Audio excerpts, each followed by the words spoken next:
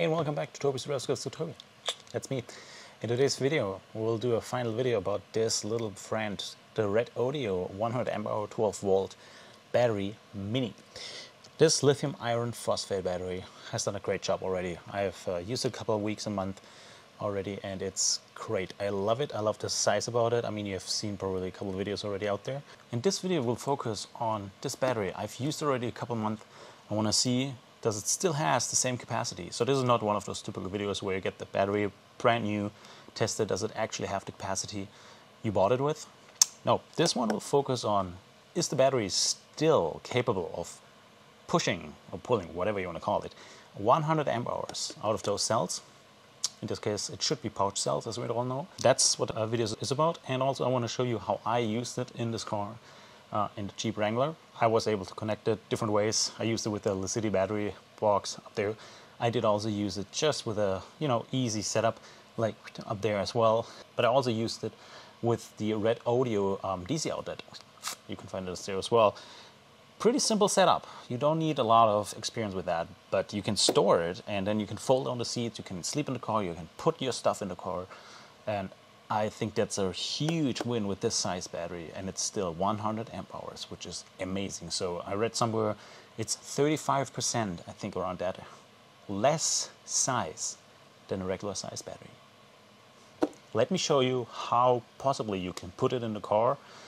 And connections, obviously, all this wiring is secondary, but I want to show you how you could possibly put it in and still use your trunk or your cargo space in the car. So you can lay it flat, you can lay it on the side, however you need it, and whatever fits the best for your cargo space. Such an orientation. Maybe it fits the best like this, or even like that. It fits right underneath the driver's seat, depending on your clearance, obviously. It's just hiding there, underneath, all the way folded on the seat. Could you imagine having two of those batteries under each of those seats, right and left, passenger and driver side? Perfect, and then folding on all your rear seat, and you still have space to store all the other electricity here at the front. That's how compact this battery is, and that's how versatile and flexible this battery is. Well, not to mention, the product manual. By the way, I did not talk about this one as of now, but in this manual, which is really detailed and really well made, I feel like, you can find a lot of information what you need about your battery. Obviously safety. You will find all the information what you should do first opening up this battery. Of course, content. What I like a lot is the battery pack parameters, which you can find here, which you might need for setting up an MPPT or anything else you have and you need to manually enter all the information for your battery. That's where you can find them. That's also where you found max continuous charge current and discharge current 100 amp, and up to 5 seconds we can go up to 250 amp with this insane small battery. And again, here the dimension, and those are very important, very small, and of course protection and the temperature range as always. Also great to know here, charging, discharging, controller settings, stuff like that is great. Understanding also here recommended charging current to give your battery the capability to live very long. This is a pretty cool page, which I think series and parallel connection, which explains exactly what a series and parallel connection is and how you can connect batteries, and you can do a 4S or 4P connection, according here up there. Pretty cool. So yeah, this is the test setup. Quite simple. Battery is fully charged. That's what it says at least. So I connected everything. I have the inverter here, which should be around a 0.2 C test. Probably a little higher than that, but we'll give it a try and see how long and how much capacity we still get out of this battery after using it a couple months. As mentioned, this is not a typical capacity test as soon as you receive a new battery and see is the capacity really 100 amps. This is seeing how much did the battery maybe or maybe not degrade, or maybe not, as mentioned. So this would be cool. I just want to do this in quotes real life test more. So we'll start from here and I'll show you the results afterwards. I think it's probably the best because this is just boring. So let me start and see if we can get the 0.2 C test. Okay, here we are.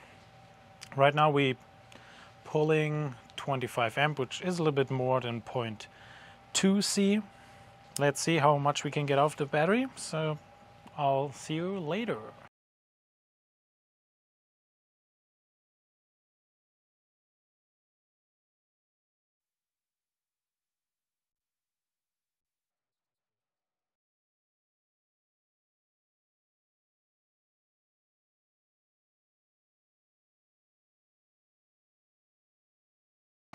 And it is back. Just give it a little more juice to get it back. 103. 103 amp hours, that's the total we pulled. Let's go ahead and see how the cells look inside. If they actually look the same like we saw in many other videos already or not, we'll go from there. Okay, here we have it. And now we'll open it up. And that's usually a matter of seconds to open. For you at least. For me it doesn't, but... Yep, there it is. Oh, there it is. Here we have the entire battery. Oh wow. Well, here we have the teardown of the battery. I did take off the lid. By the way, if I didn't mention, it's a 4, but REDODO delivers also those nice caps here on top of the negative and the positive terminal, which is really nice. I think 2 sets of those, and also 2 sets of the bolts, washer and spring washer down here, so that's pretty nice. Here in the box, really nice that it just slid out. I like that, but nothing was loose, nothing was wiggling around. They have those hard styrofoam packs in there, which prevents it from moving. And then we see everything here, which is the BMS on this side, as you can imagine. It's the model S12100 BMS from REDODO, it looks like. 4S lithium iron phosphate battery BMS, charge discharge 100 amp. And then we have the negative wires, which are 2, and they crimp together. Are they crimped together? Yes, they crimp together to the terminal here. They have a protective sleeve. Then we do have the positive wire over here, which is also with a zip tie to the side. Just this one goes to the terminal. And then we have here on this side for the BMS itself, it looks like some kind of bracket, which looks pretty nice to be honest. And then we do have the balance sleeves over here. There we are. So here the balance sleeves looks like. Here you can see all those pouch cells. They are compressed here with this rod. And then we have separate tape here. I do not know why there's separate tape. But they have this blue shrink tape as well. And what else do we have here in the BMS? Maybe we have to take it off. As you can see, I think there are some temperature sensors, which I'm wondering. Let me try and get you closer on this whole thing. So I took out, from the positive side, the bolts. I did take out those 2 big bolts. I took out 1, 2, 3 bolts up here and 1 here. So now I can lift up the BMS. You can see here are on this corner.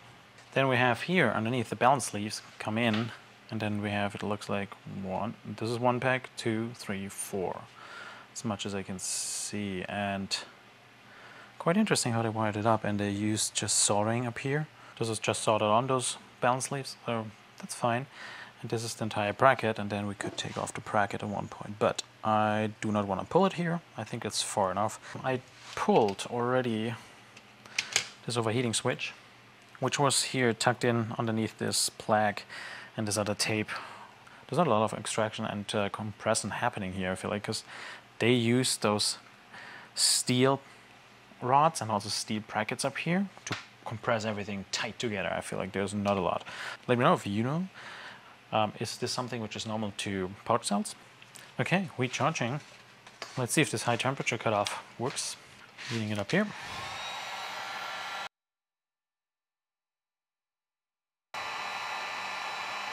Nope, and there it is. Just turned off. Let me cool it down really quick, because otherwise it takes forever. There we are. You can tell there's a click happening in here, and there's this second one which is underneath here. I'm pretty sure this is also high temperature.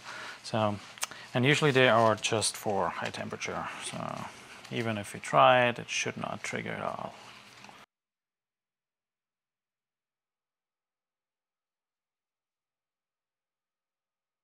It was also not advertised as low temperature, so that's not a big deal. Before putting everything together, I think this one is a 6 gauge wire. And here we have 2 8 gauge wires on the negative side. which are crimped together and then going into the bolt here on the terminal.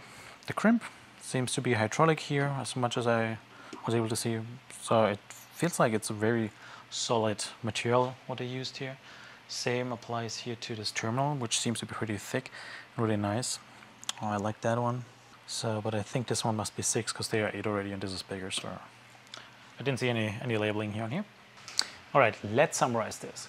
This battery, I had it now for probably 2 to 3 months, and I was using it not only for camping, overlanding, having it in the car, charging with solar, charging with a DC to DC charger from the car, which also had 40 amps charging power, so that's pretty nice. And also normal charging, as well as for capacity tests, charging from this battery to another battery. I did all those kind of things, which really worked well. And now the capacity test I did for this video, it passed it, more than 100 amp hour, still available. I mean, it's not at all, so it should really have that. The life cycle is way more expected for this battery, especially when you use it with the 0.2C charging and discharging, which is around 20 amps here for this battery.